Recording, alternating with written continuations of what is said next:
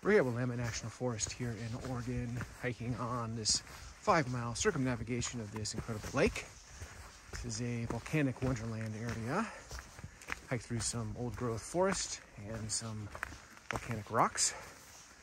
One of Clear Lake's claims to fame is it is considered one of the clearest lakes in the entire state and in the entire country. You can see 100 feet to the bottom.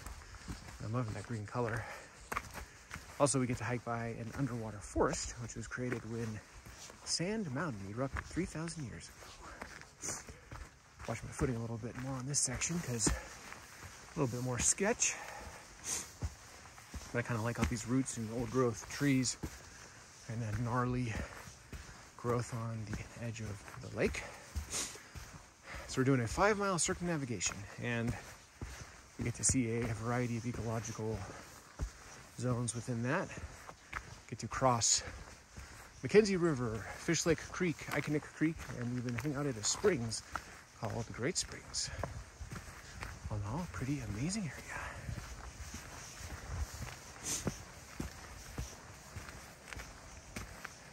Stop and take a look at the lake there. It's beautiful.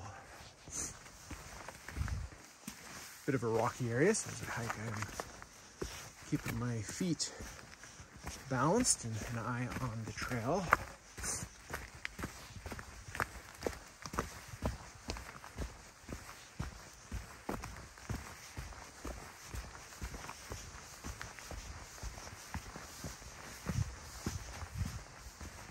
It's a pretty stunning ecological zone we are currently in. I would say the east side is the volcanic side and the west side is the old growth forest side. Kind of one of those constantly changing hikes, which are my favorite, where just when you're getting your fill of one type of ecological footprint, you get transition to another type of ecological footprint. So diversity of zones makes it a very interesting hike, not one note. And look at that. That is beautiful. That is the world-class legendary Clear Lake.